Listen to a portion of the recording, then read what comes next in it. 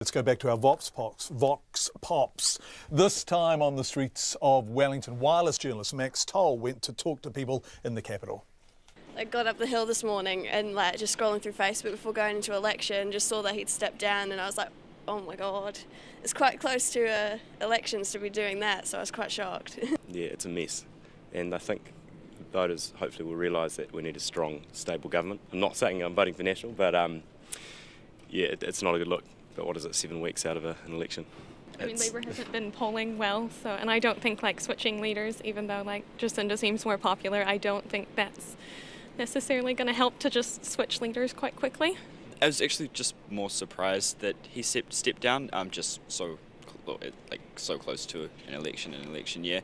Yeah, I've seen the news today. I think it's quite a good idea. I think Andrew didn't have the backing of the caucus and probably the New Zealand public. I think Jacinda's young, energetic, Auckland. I think she can get the voters rallied before the election. Yeah, my mum just texted me and said she's the PM as well. Oh, not the PM. Why do I keep saying that?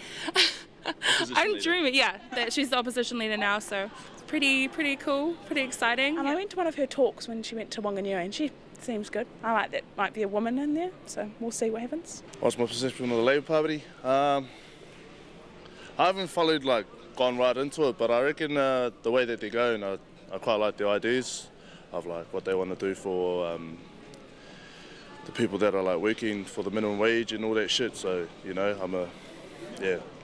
I mean, they're as bad as everyone else, really. And politics in general. Yeah, it's you vote for the lesser of two evils. Yeah, I think a lot of people look up to her for different reasons, and I think as well, the Māori culture specifically might have a couple issues with Bill English at the moment. Especially didn't like his view from Waitangi, which was quite interesting. So yeah, anyone but him would be good.